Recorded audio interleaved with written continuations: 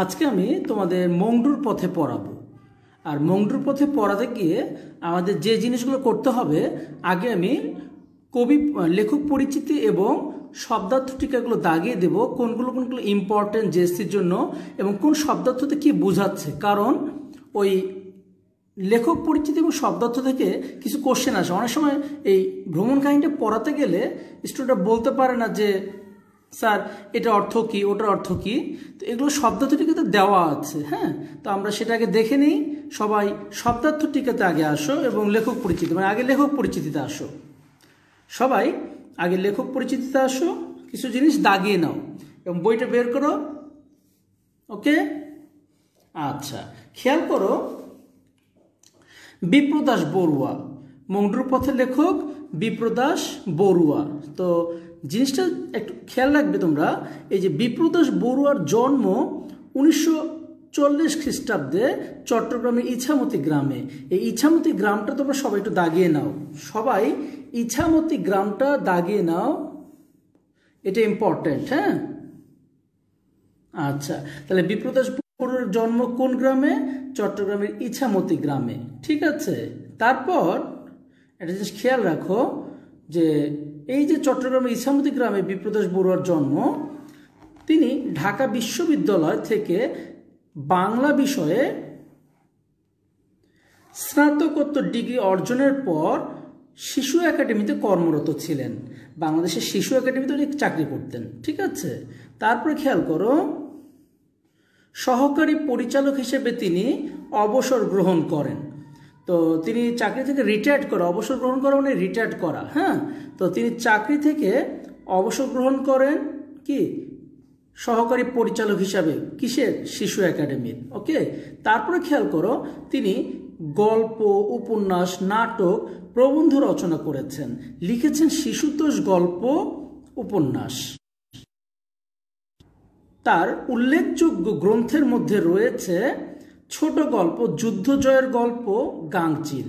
এটা তোমরা দাগাবে, কখনো যদি কোশ্চেন আসে যে যুদ্ধ জয়ের গল্প, এই গল্পটি কার লেখা, এই ছোট গল্পটি কার লেখা?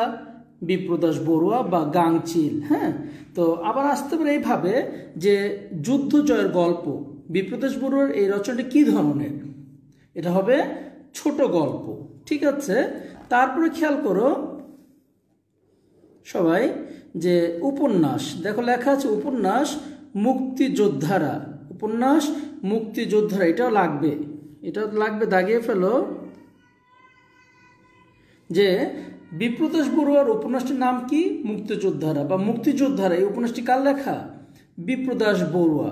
ঠিক আছে, তারপর তোমরা একটু খেয়াল রাখবে তার প্রবন্ধ, তার প্রবন্ধ বাঘ প্রতিমা, কবিতায় বাঘ প্রতিমা, এটা দাগিয়ে ফেলো। তার প্রবন্ধ কোনটি? কবিতায় বাঘ প্রতিমা। নাটক কুমড়ো লতা ও পাখি, এটা ইম্পর্টেন্ট। তাহলে কুমড়ো লতা ও পাখি কার লেখা নাটক? বিপ্রদাস বড়ুয়া। এইভাবে কোশ্চেনটা আসে। জীবনী বিদ্যাসাগর, পল্লী কবি জসিমউদ্দিন, এই দুটো তোমরা দাগাবে। উনি জীবনী লিখেছেন দুটো, একটা হচ্ছে পল্লী কবি জসিমউদ্দিন আর একটা হচ্ছে তোমাদের বিদ্যাসাগর। হ্যাঁ, ওকে, তারপর দেখো শিশুতোষ গল্প, সূর্য লুঠের গান, শিশুতোষ উপন্যাস, রোবট ও ফুল ফোটানোর রহস্য, এগুলো দাগিয়ে ফেলবে। তার শিশুতোষ গল্প কোনটি? সূর্য লুঠের গান। আর তার শিশুতোষ উপন্যাস রোবট ও ফুল ফোটানোর রহস্য। হ্যাঁ, এই যে গ্রন্থগুলোর নাম আমি দাগিয়ে দিলাম, এগুলো পড়লেই মোটামুটি তোমাদের কাজ হয়ে যাবে। এগুলো পড়লে কাজ মোটামুটি হয়ে যায়, আর সমস্যা তেমন একটা হয় না। তারপরে দেখো, তিনি দুবার অগ্রণী ব্যাংক শিশু সাহিত্য পুরস্কার এবং বাংলা একাডেমি পুরস্কার লাভ করেন। তো যাই হোক, এটা গেল আমাদের মংডুর পথে ভ্রমণ কাহিনীর লেখক পরিচিতি। ঠিক আছে, বিপ্রদাস বড়ুয়া।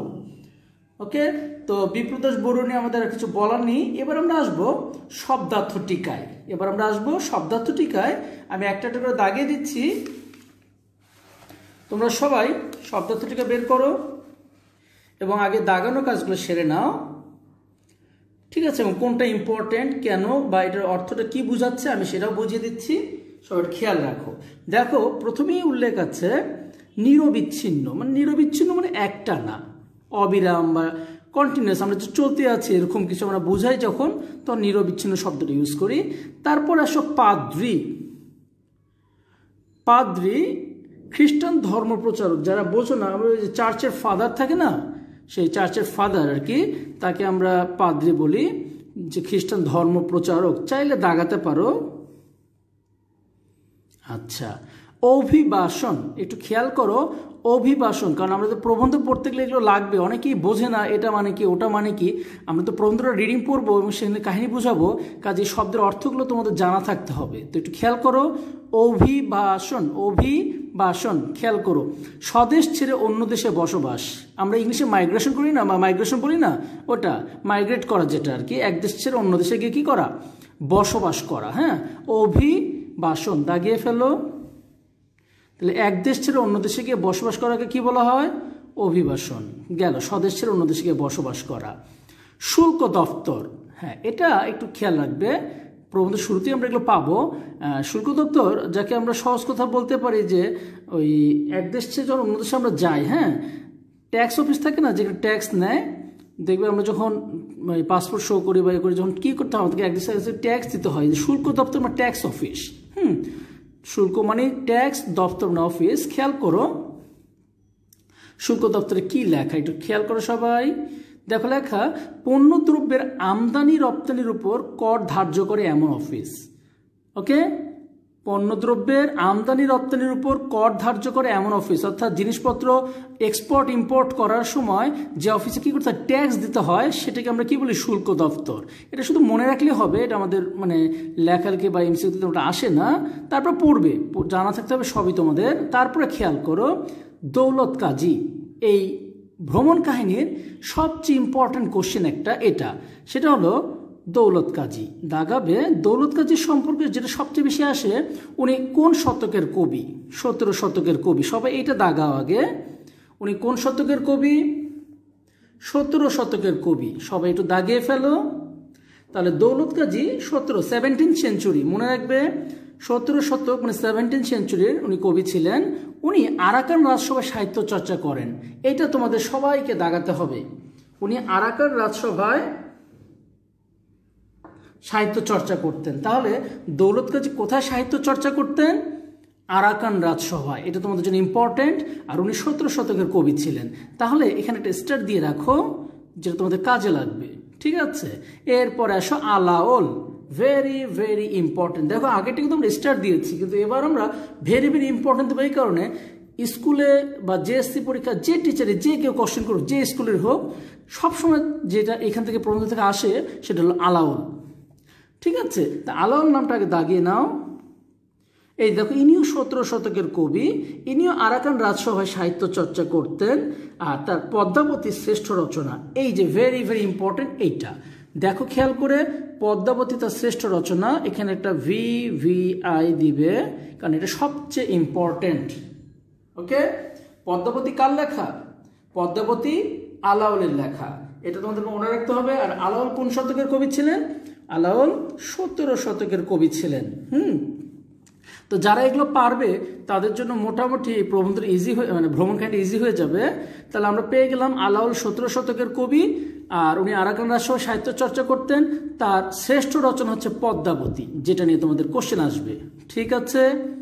ওকে, তারপরে আসো শুক্লপক্ষ। এটা তোমাদের বিভিন্ন ক্লাসে, বড় যত হবে বিভিন্ন ক্লাসে এই শব্দটার মিনিংটা তোমাদের জানা থাকতে হবে, মানে লাগবে। বিভিন্ন সময় বিভিন্ন গল্প পড়তে গেলে, বিভিন্ন সময় বিভিন্ন লেখা পড়তে গেলে তোমাদের এগুলো লাগবেই। সেটা হলো শুক্লপক্ষ জিনিসটা কি।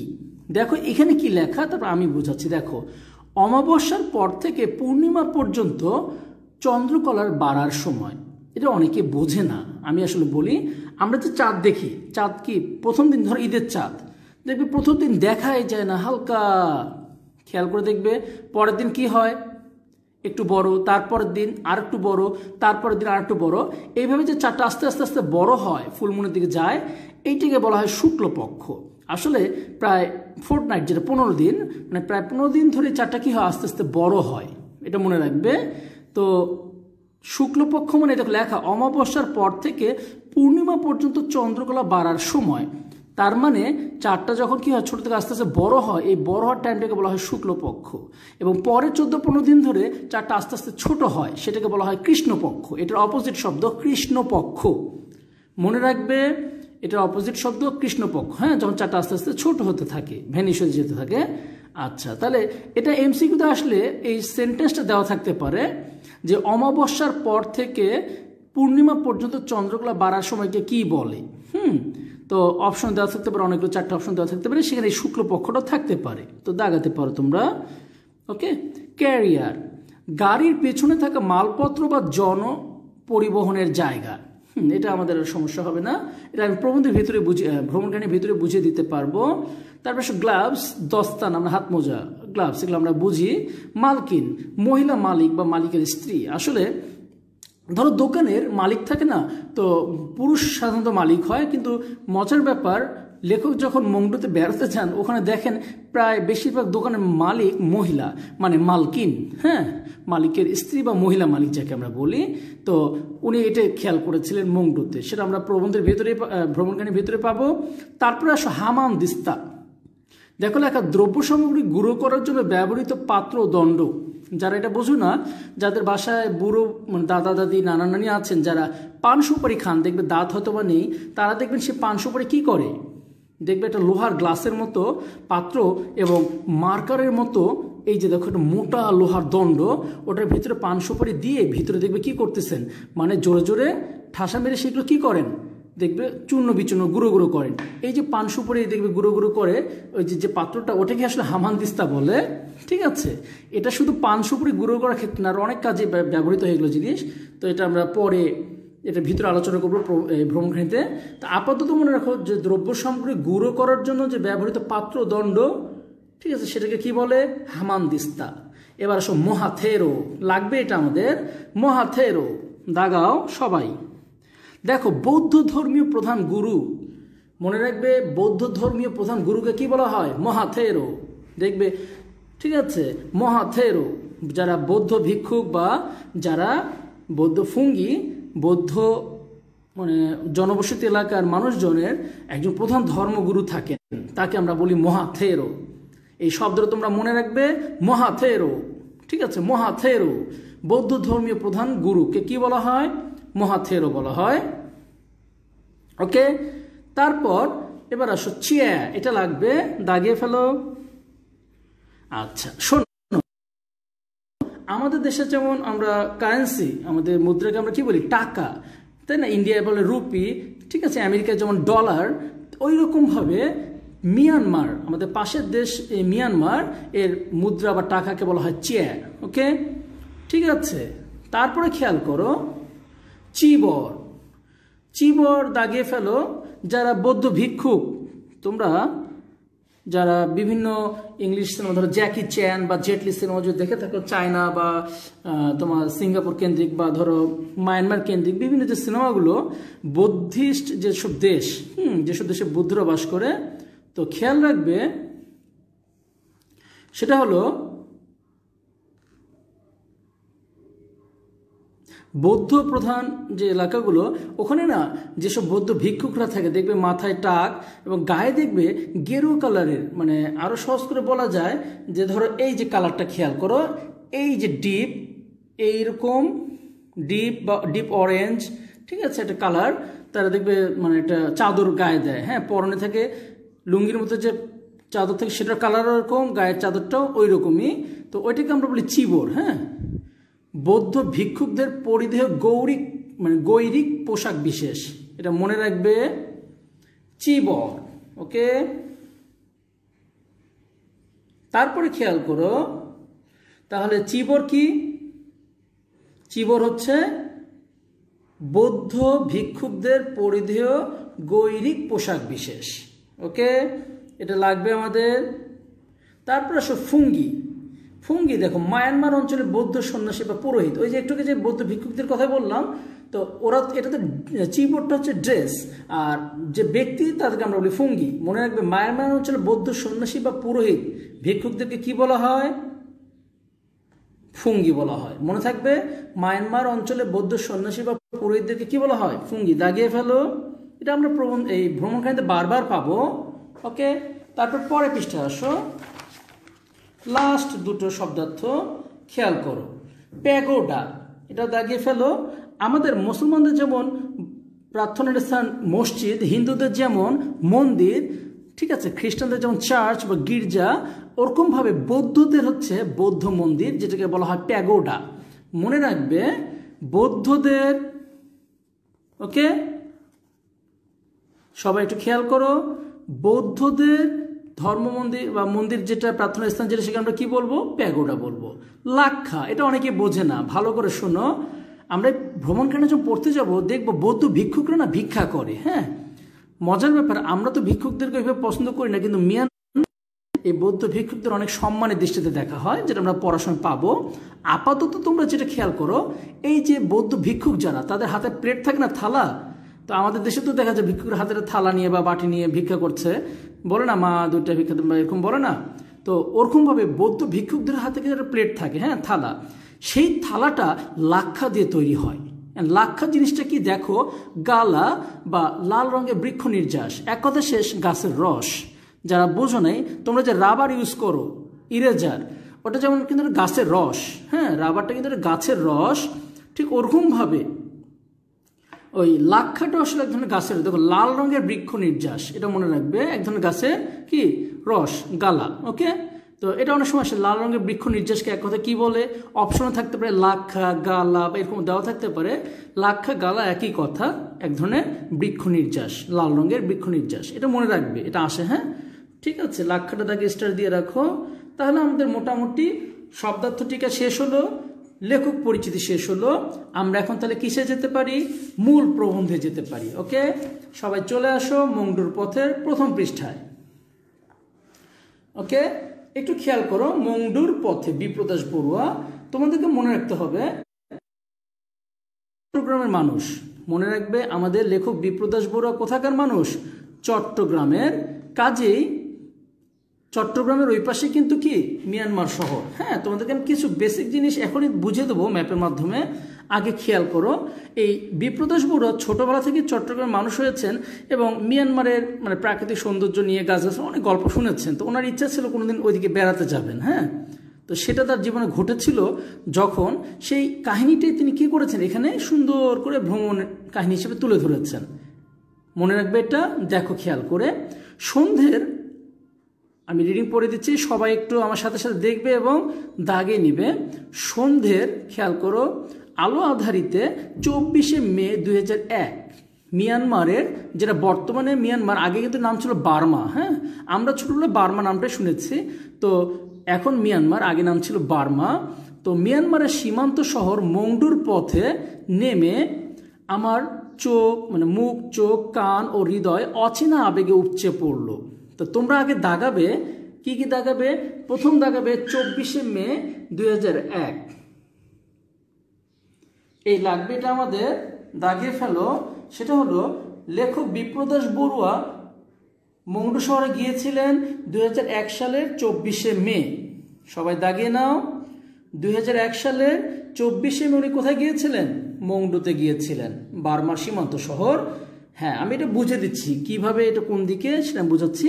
তার পরের লাইনে দেখো লেখা, এই যে তিনি গেলেন, সেখানে নামা মাত্র তার মুখ, চোখ, কান ও হৃদয় অচেনা আবেগে উপচে পড়লো। এটার মানেটা আবার কি? আসলে তোমরা যারা নতুন দেশে গিয়েছো বা নতুন জায়গায় বেড়াতে গিয়েছো, দেখবে সেই জায়গায় যাওয়া মাত্র কি হয়, একটা অন্য কোনো ভালো লাগার অনুভূতি কাজ করে। এটাই বোঝাচ্ছে। উনি যখন মিয়ানমারের মংডু শহরে নামলেন, ওনার মুখ, চোখ, কান ও হৃদয় অচেনা আবেগে উপচে পড়লো। অর্থাৎ নতুন জায়গার প্রতি, অচেনা অদেখা জায়গার প্রতি মানুষের যে স্বভাবসুলভ কৌতূহল, ভালো লাগা বা ভালোবাসার কাজ করে, সেটা কিন্তু এখানে বোঝাচ্ছে। চাইলে তোমরা এটা পাশে লিখে রাখতে পারো। এই লাইনটা অনেক সময় অনেক এমসিকিউ বহুপদী বা অনেক সময় এই ধরনের আসে যে কি বোঝাচ্ছে, আসলে এখানে বোঝাচ্ছে অচেনা আবেগে উপচে পড়া বলতে নতুন জায়গার প্রতি স্বভাব সুলভ যে কৌতূহল সেটা বোঝাচ্ছে, হ্যাঁ, কিউরিওসিটি, ভালো লাগা, সেটা বোঝাচ্ছে। তারপরে আসো, মংডু আমাদের টেকনাফের ওপারে, মংডু আমাদের টেকনাফের ওপারে, দাগিয়ে ফেলো, আমি বুঝিয়ে দিচ্ছি একটু পরেই, আগে দাগাও, মাঝখানে নাফ নদী দাগাও, ওকে। তারপরে খেয়াল করো মংডু, সবাই একটু খেয়াল করো, মংডু বার্মার পশ্চিম সীমান্তের শহর, আগে এটাও দাগাও, আমি এগুলো তোমাদেরকে সবই বুঝিয়ে দিচ্ছি।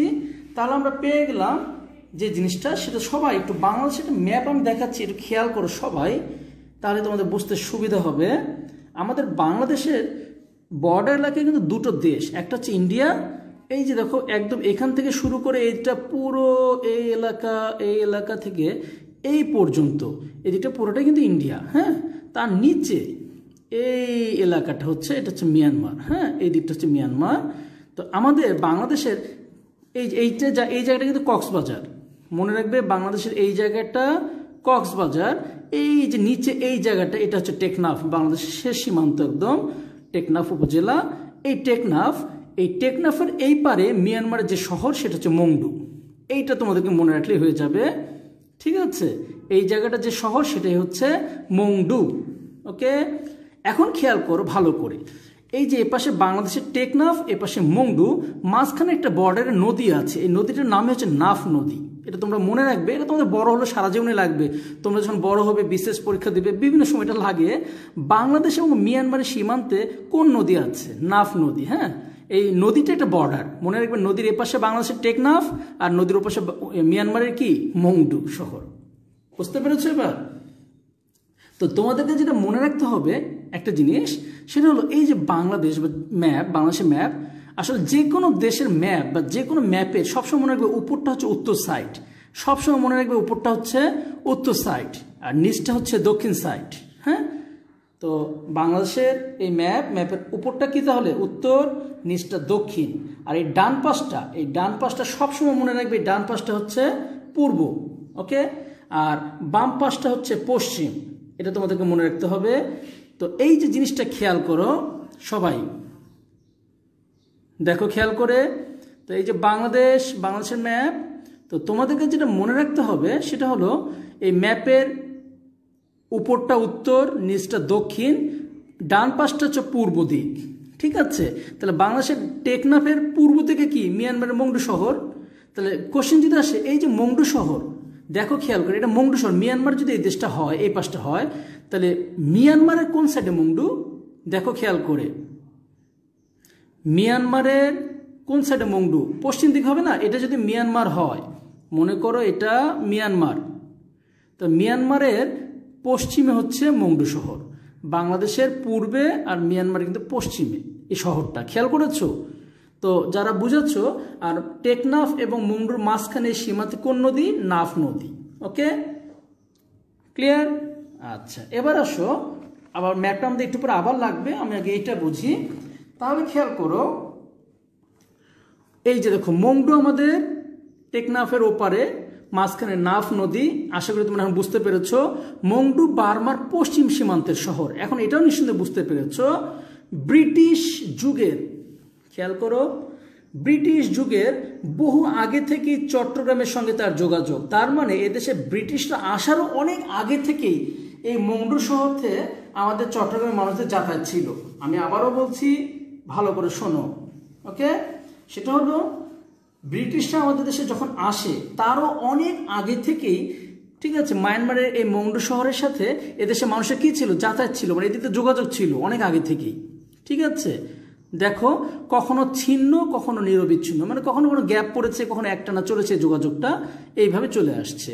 পাদ্রি মেস্টো সেবাস্টিন মানরিক সপ্তদশ শতাব্দীর প্রথমার্ধে এই পথে আসেন। দাগাতে হবে এটা সবাইকে, দাগিয়ে ফেলো। ফাদার, চার্চের ফাদার কে? মেস্টো সেবাস্টিন মানরিক, দাগিয়ে ফেলো।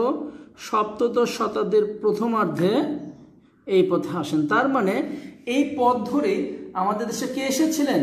17th সেঞ্চুরির মাঝামাঝি টাইমে, দেখো সপ্তদশ শতাব্দীর প্রথমার্ধে, সপ্তদশ শতাব্দীর প্রথমার্ধে কে এসেছিলেন? Maestro Sebastian মান্ড্রিক। কোশ্চেন সাধারণত ওনার নামটা আসে না, কোশ্চেনটা আসে এরকম, মেস্ট্রো সেবাস্টিন মান্ড্রিক কোন সময়ে মংডু থেকে এদেশে এসেছিলেন? কোন সময় এসেছিলেন? সপ্তদশ শতাব্দীর প্রথমার্ধে, 17th সেঞ্চুরির প্রথম হাফে, প্রথম দিকে। ওকে, আচ্ছা। তারপরে আসো, তারও 100 বছর আগে পর্তুগিজরা চট্টগ্রামে বসতি স্থাপন করে। তার মানে মেস্ট্রো সেবাস্টিন মান্ড্রিক আসারও 100 বছর আগে থেকে আমাদের দেশে চট্টগ্রামে কারা বাস করতো? পর্তুগিজরা। ক্রিশ্চিয়ানো রোনালদো দেশের মানুষ। হ্যাঁ, দেখো খেয়াল করে, তো তারা নিজেদের বসতির জায়গাকে ব্যান্ডেল বলতো। এটা লাগবে, সবাই দাগিয়ে ফেলো, সবাই দাগিয়ে ফেলো। তোমাদের কোশ্চেন লাগবে যে ব্যান্ডেল কি, এটা লাগবে। কিংবা পর্তুগিজদের বসতির জায়গাকে ওরা কি বলতো? মনে রাখবে, ওরা বলতো ব্যান্ডেল। এটা লাগবে। আমাদের চট্টগ্রামে এখনো ব্যান্ডেল রোড তাদের স্মৃতি বহন করছে, এটাও দাগিয়ে ফেলো। মনে রাখবে, ব্যান্ডেল রোড কাদের স্মৃতি বহন করছে? পর্তুগিজদের। অর্থাৎ আমাদের দেশে চট্টগ্রামে যে একসময় পর্তুগিজরা ছিল তার প্রমাণ চট্টগ্রামে এখনো ব্যান্ডেল রোড আছে, এটা মনে রাখবে। চট্টগ্রামে যে ব্যান্ডেল রোড আছে, কেন আছে? কারণ একসময় সেই এলাকায় পর্তুগিজরা থাকতো, আর পর্তুগিজরা নিজেদের বসতির জায়গা, থাকার জায়গাকে কি বলতো? ব্যান্ডেল বলতো। তার মানে চট্টগ্রামের ওই ব্যান্ডেল রোডে একসময় পর্তুগিজরা থাকতো। ক্লিয়ার? এরপরে আসো পরের প্যারায়, খেয়াল করো, সন্ধ্যের আধার ঘনিয়ে আসার পর আমরা অভিবাসন ও শুল্ক দপ্তর থেকে ছাড়া পেয়ে খাঁচা ছাড়া পাখির মতো উড়াল দিলাম। এই যে দেখো, সন্ধ্যার আধার ঘনিয়ে আসার পর, অর্থাৎ ওনারা যখন মংডু শহরে প্রবেশ করলেন, দেখো অভিবাসন নেই, ইমিগ্রেশনের অফিসের কাজ কারবার সেরে, ট্যাক্স অফিসের কাজ কারবার ছেড়ে মানে পার পেয়ে যখন তারা কি করলেন, যখন তারা মংডু শহরে প্রবেশ করলেন, উনি নিজেকে ভাবছেন খাঁচা ছাড়া পাখির মতো। এই জায়গাটা দাগাবে, খাঁচা ছাড়া পাখির মতো। তার উপরে লিখে রাখো স্বাধীন, এর উপরে লিখে রাখো স্বাধীন। অর্থাৎ এই যে ইমিগ্রেশন এবং ট্যাক্স অফিসের কাজ করা হচ্ছে, যখন এই মংডু শহর প্রবেশ করলেন, তার এখন স্বাধীন, যেদিকে ইচ্ছে সেদিকে যেতে পারবেন, ঘুরতে পারবেন, ফিরতে পারবেন। তো খাঁচা ছাড়া পাখির মতো উড়াল দিলাম। তো খাঁচা ছাড়া পাখির পাশে লিখে রাখো স্বাধীন। সবাই লেখো স্বাধীন, কারণ কথাটা লাগবে তোমাদের। বিভিন্ন সময় কোশ্চেন বিভিন্ন অ্যাঙ্গেলে আসে, এগুলো তোমাদের লাগবে। হ্যাঁ, দাগিয়ে ফেলো স্বাধীন। তারপরে আসো, খেয়াল করো, এই পথে আসতে পেরে খুশি হয়েছি। পথে আরাকান পড়বে। আরাকান রাজ্যে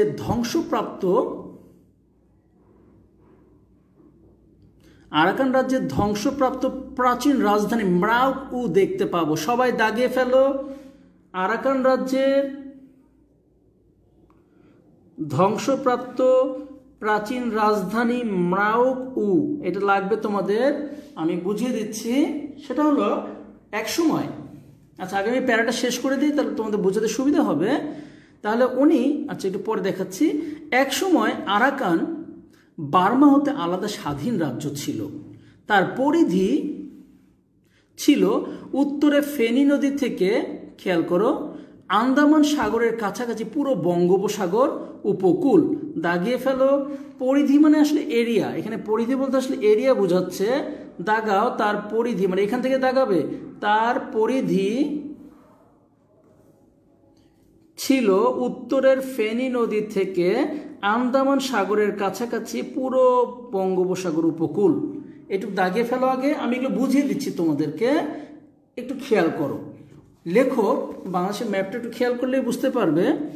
লেখক কিন্তু চিটাগাং মানে চট্টগ্রাম এলাকার মানুষ। হ্যাঁ, তো ছোটবেলা থেকেই উনি মিয়ানমার বা এই যে মিয়ানমারে এই এলাকাতে মংডুতে একটা পুরনো রাজধানী ছিল, মানে পুরনো শহর ছিল, পুরনো একটা রাজ্য ছিল, যার নাম কি? ম্রাউকু। ভালো করে শোনো, আরাকান রাজ্য যেটাকে বলে, আরাকান রাজ্যের রাজধানী ছিল ম্রাউকু। তো খেয়াল করো খুব মনোযোগ দিয়ে তোমরা, সেটা হলো এই যে উনি তো ইচ্ছা করলে এখান থেকে প্লেনে করে মিয়ানমারে যেতে পারতেন, তারপর মংডু সব জায়গায় ঘুরতে পারতেন। উনি কেন সড়ক পথে, বাই ওয়ে সড়ক পথে কেন উনি মংডু যাচ্ছেন? কারণ এই টেকনাফ পার হয়ে সড়ক পথে মংডু যেতে গেলে মাঝখানে একটা পুরনো ধ্বংসপ্রাপ্ত রাজধানী মানে পড়বে, সেটার নামই হচ্ছে ম্রাউক উ। একসময় এই এলাকাটা ছিল আরাকান। ভালো করে শোনো, এই যে ম্যাপ লাইনটা যে আমরা পড়ে শোনালাম তার পরিধি ছিল উত্তরে। বাংলাদেশের ম্যাপের উত্তরটা কি? এই সাইড, তাই না? উত্তরে এইখানে আছে ফেনী নদী। ভালো করে শোনো, এইখানে আছে ফেনী নদী, ঠিক আছে?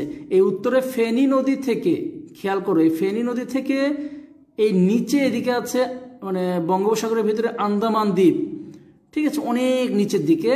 তো এই পুরো এলাকাটা ভালো করে শোনো, এই যে পুরো এলাকা, একসময় পুরো এলাকাটা ছিল কি? আরাকান রাজ্য। এটা মনে রাখতে হবে তোমাদের। আমি দেখো সার্কেল করে দিয়েছি, এটাই হচ্ছে পরিধি মানে এরিয়া। তো কথা হচ্ছে একসময় এটা একটা রাজ্য ছিল যার নাম ছিল আরাকান রাজ্য, আর সে আরাকান রাজ্যের রাজধানী ছিল ম্রাউক উ, যেটা এইখানে। এবার বুঝতে পেরেছো? রাজধানীটা এখন ধ্বংস হয়ে গিয়েছে। এখন ওখানে যেন আমাদের দেশে মহাস্থান করাচ্ছে না, বা কুমিল্লার ময়নামতি বা পাহাড়পুর, এটা এখন ধ্বংসপ্রাপ্ত ওই রকম। এখানে একসময় কি ছিল? রাজ্য ছিল যার না রাজ্যের রাজধানী ছিল ম্রাউকু, সেটা এখন ধ্বংস হয়ে গিয়েছে। তো উনি সড়ক পথে দিতে যাচ্ছেন যে ম্রাউকু দেখে যাবেন। ওকে, তারপরে আসো। ওকে, তারপরে এইখানে আমরা চলে আসি, খেয়াল করো। তাহলে আমরা পেয়ে গেলাম যে উনি কেন সড়ক পথে মংডু যাচ্ছিলেন, কারণ আরাকান রাজ্যের প্রাচীন যে রাজধানী ম্রাউকু সেটা দেখতে পাবেন, সেই জন্যই। ঠিক আছে, তারপরে আসো, সেখানে এসে পড়েছি এখন। তার মানে উনি কোথায় চলে আসছেন? ওই ম্রাউকুতে চলে এসেছেন। ম্রাউকু কেন না দেখার ইচ্ছে, বা সেটাও খেয়াল করো। আরাকান রাজ্যের এই ম্রাউকুতে যে রাজধানী ছিল, সেখানে আমাদের বাংলাদেশের দুজন বিখ্যাত কবিও থাকতেন। দেখো, আরাকান রাজ্যের রাজসভায় দৌলত কাজী ও আলাউল সাহিত্য চর্চা করেছেন, যাদের সম্পর্কে আমি কি করেছি? শব্দার্থ টিকায় তোমাদেরকে বুঝিয়ে দিয়েছি। ক্লিয়ার? তাহলে এটা আমাদের লাগবে। সবাই একটু এটাও দাগাবে, এটাও স্টার চিহ্নতে দাগাতে পারো। আমরা পেয়ে গেলাম। তাহলে আরাকান রাজ্যের রাজসভায় কারা কারা সাহিত্য চর্চা করতেন? দৌলত কাজী এবং আলাওল। তোমাদেরকে আমি বলেছি শব্দার্থটিকে পড়ানোর সময়, এই যে সবচেয়ে ইম্পর্টেন্ট এমসিকিউ এবং ক্রিয়েটিভ ক নাম্বারের জন্য। দৌলত কাজী কোন শতকের কবি? 17 শতকের। আবার ধরো আলাওল কোন শতকের কবি? ইনিও 17 শতকের। আর আরেকটা কোশ্চেন যেটা আলাওল নিয়ে আসে সবসময়, সেটা হলো পদ্মাবতী। আলাওলের বিখ্যাত রচনা কি? পদ্মাবতী, তার শ্রেষ্ঠ রচনা। ওকে, গেল, এটা শেষ। এবার আমরা আসি মূল ভ্রমণ কাহিনীতে। দেখো, ছেলেবেলা থেকে চট্টগ্রামের পাশে অপরূপ মিয়ানমারের কথা শুনে এসেছি রূপকথার গল্পের মতো। আসলে রূপকথার রাজ্য যেমন হয়, রূপকথার গল্পে রাজ্যগুলোর কথা যেমন শোনা যায় স্বপ্নের মতো, মানে অনেক সুন্দর গাছগাছালি ভরা প্রাকৃতিক পরিবেশ, উনিও ছোটবেলা থেকেই এই রূপকথার গল্পের মতোই মিয়ানমারের এই মংডু শহর বা মিয়ানমার সম্পর্কে শুনে এসেছেন। এটা দাগাও, এই জায়গাটা রূপকথার গল্পের মতো। আজ তা বাস্তবে ভেসে উঠল সন্ধ্যার আলো ছায়ায়। মানে উনি যখন মংডু শহরে, মিয়ানমার শহরে প্রবেশ করেছে মিয়ানমারে, তখন কি? সন্ধ্যাবেলা। ঠিক আছে, তারপরে খেয়াল করো, অন্ধকার প্রায় গাঢ় হয়ে এসেছে, মানে প্রায় পুরো অন্ধকার হয়ে এসেছে। আকাশে মেঘের কোলে শুক্লপক্ষের চাঁদ এই যে দাগিয়ে ফেলো। উনি যখন মিয়ানমারের মংডু শহরে প্রবেশ করলেন, কোশ্চেন তো আসে, আকাশে তখন কোন পক্ষের চাঁদ ছিল? আকাশে তখন শুক্লপক্ষের চাঁদ ছিল। দাগিয়ে ফেলো। আর শুক্লপক্ষ জিনিসটা আমি তোমাদেরকে শব্দতে বুঝিয়ে দিয়েছি। ওকে, তারপরে আসো, আমার হাতে ও কাঁধে ঝোলাঝুলি, ব্যাগ অ্যান্ড ব্যাগেজ, মানে কাঁধ হাত বোঝাই করে কি? ব্যাগ। তারপর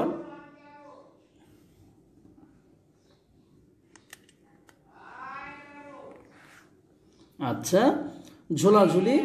শুল্ক অফিসের চৌহদ্দি পেরিয়ে 50 কদম না যেতেই বাঁ দিকে বড় বড় রেস্তোরাঁ, প্রায় জনমানবহীন। দাগাতে পারো। শুল্ক অফিস আমরা পড়েছি ট্যাক্স অফিস, চৌহদ্দি মানে এরিয়া, চৌহদ্দি মানে এরিয়া। ট্যাক্স অফিসের এরিয়া পেরিয়ে 50 কদম যেতে না যেতে বাম দিকে বড় বড় কি? রেস্তোরাঁ। দাগিয়ে ফেলো। তাহলে শুল্ক অফিসের কত কদম যেতে না যেতেই বড় বড় রেস্তোরাঁ? 50 কদম। কোন দিকে? বাম দিকে। আর এখানে মনে রাখবে প্রায় জনমানবহীন। কেন? আসলে তো সন্ধ্যাবেলা, সবকিছু বন্ধ হয়ে যাচ্ছে স্বাভাবিকভাবে। কি? মানুষজন, বর্ডার ক্রস সব বন্ধ হয়ে গেছে, যেহেতু স্বাভাবিকভাবে কি এখন কোনো মানুষজনও নেই।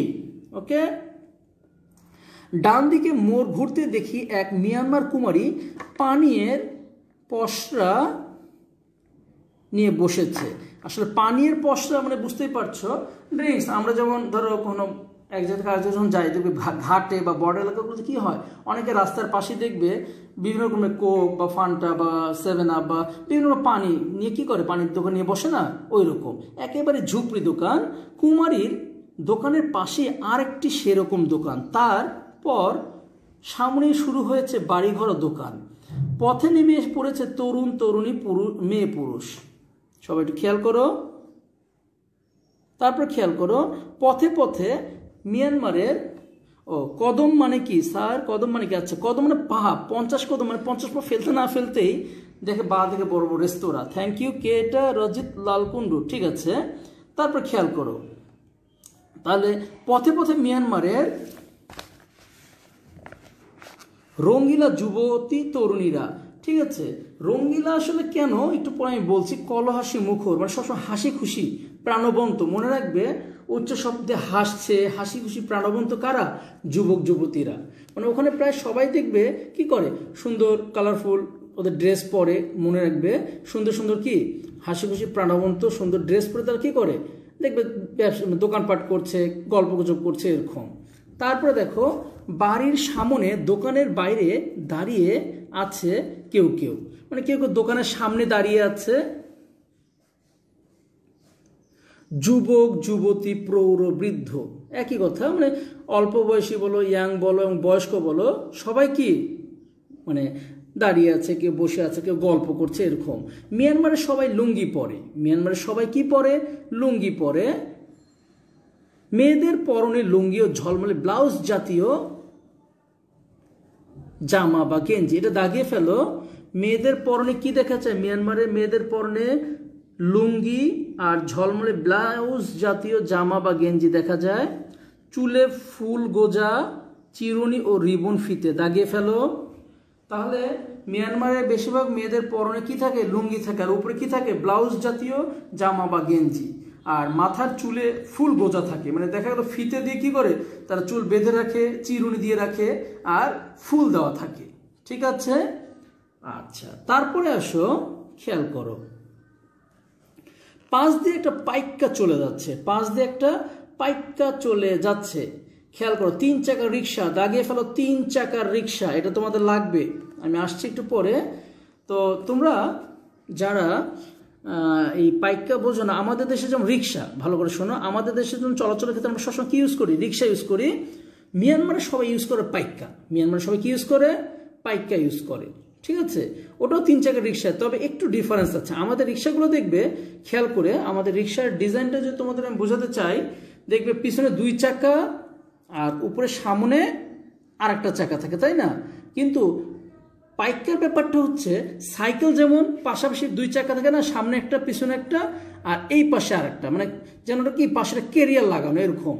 ওকে, তোমরা যারা অনেক সিনেমাতেই আমরা পাবো, মুন্না ভাই এমবিবিএস দেখেছো হিন্দিতে, বা শাহরুখ খান, সরি, তারপরে মনে করো অনেক আছে বিখ্যাত সিনেমা, শোলে দেখেছো, ওখানে দেখবে অমিতাভ বচ্চন এবং ওই ধর্মেন্দ্র একটা গান আছে না, ইয়ে দোস্তি হাম নেহি ভুলেঙ্গে, ওই গানটাতে দেখবে অমিতাভ বচ্চন যে মানে চালাচ্ছিল একটা মোটরসাইকেল, দেখবে পাশে একটা কেরিয়ার লাগানো ছিল, খেয়াল করেছো, যেখানে ধর্মেন্দ্র বসেছিল, ওই রকম পাইক্কারটা। হ্যাঁ, এটা বিভিন্ন হিন্দি সিনেমা বা বিভিন্ন সিনেমাতেও দেখা যায়।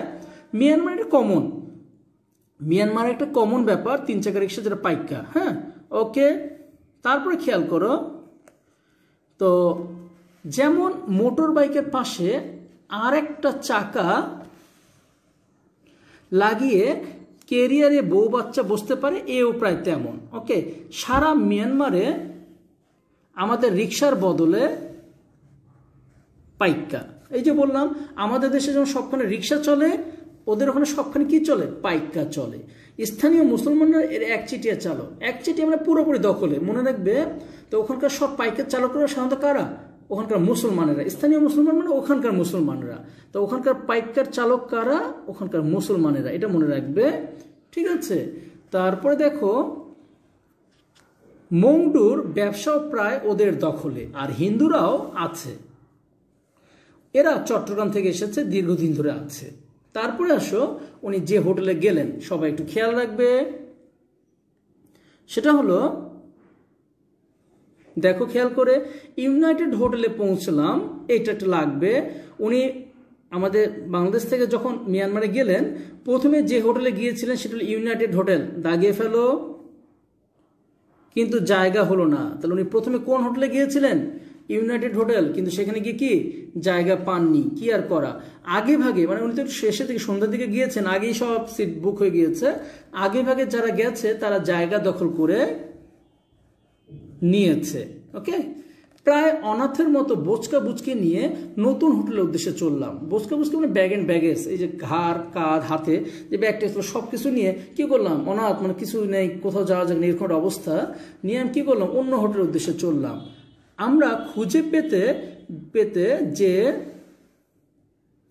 হোটেল পেলাম, ওটা চতুর্থ শ্রেণীর হোটেল পেলাম, তার অবস্থা শোচনীয় বললে কম বলা হবে। মানে হোটেলে এতই করুণ অবস্থা যে কি আর বলবো এরকম।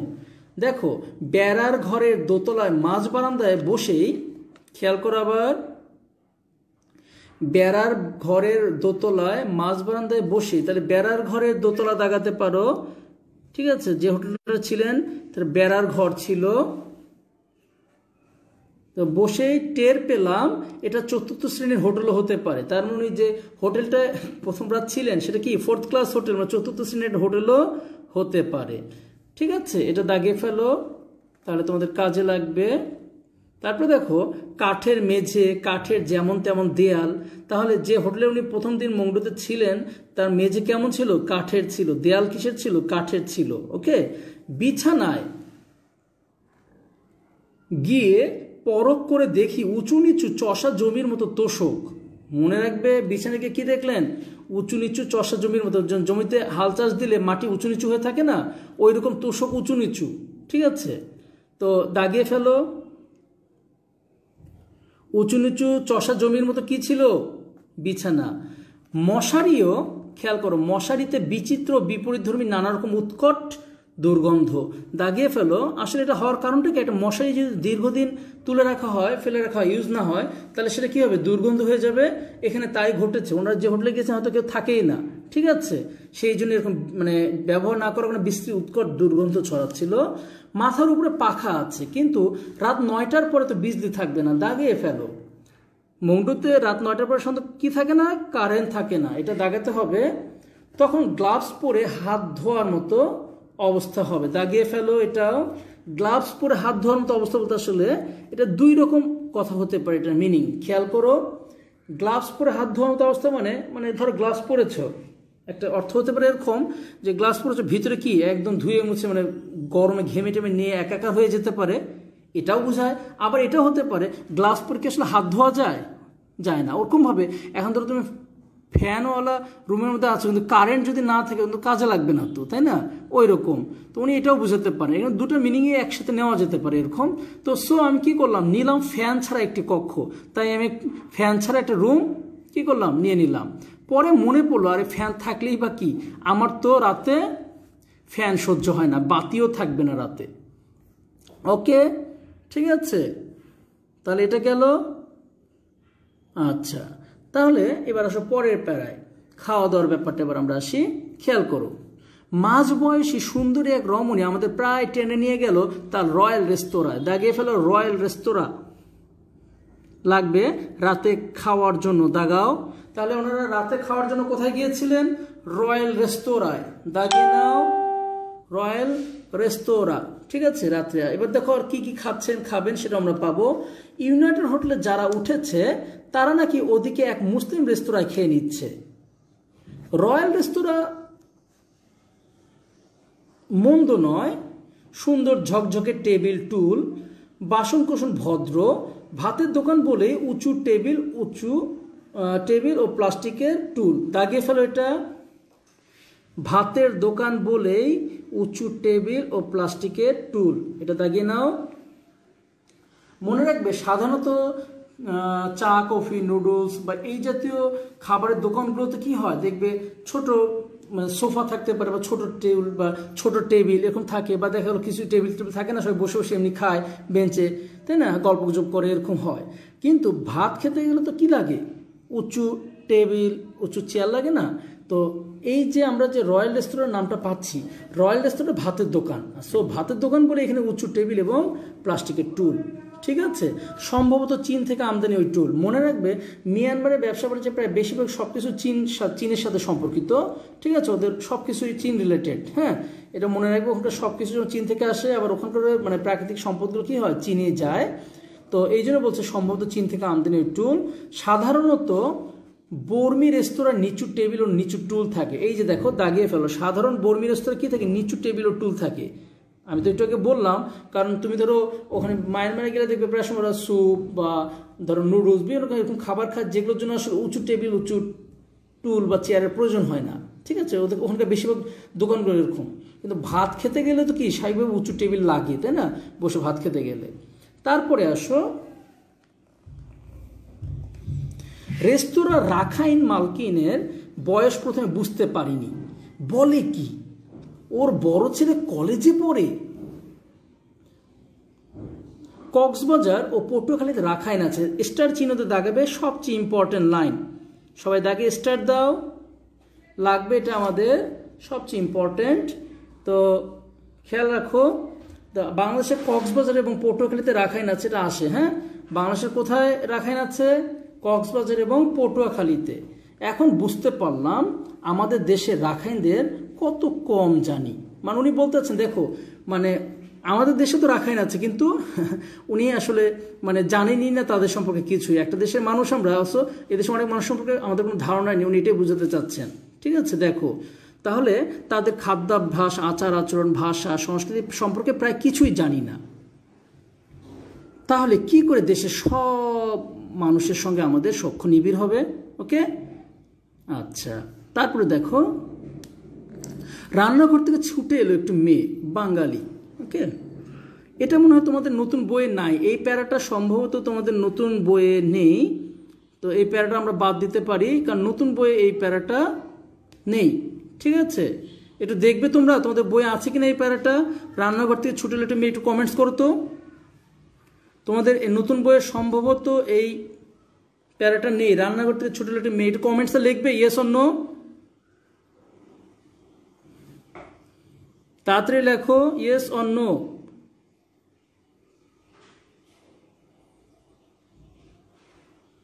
সবাই একটু কমেন্টস দাও। এই যে রান্নাঘর থেকে ছুটে এলো, একটু দেখো এটা আছে কিনা।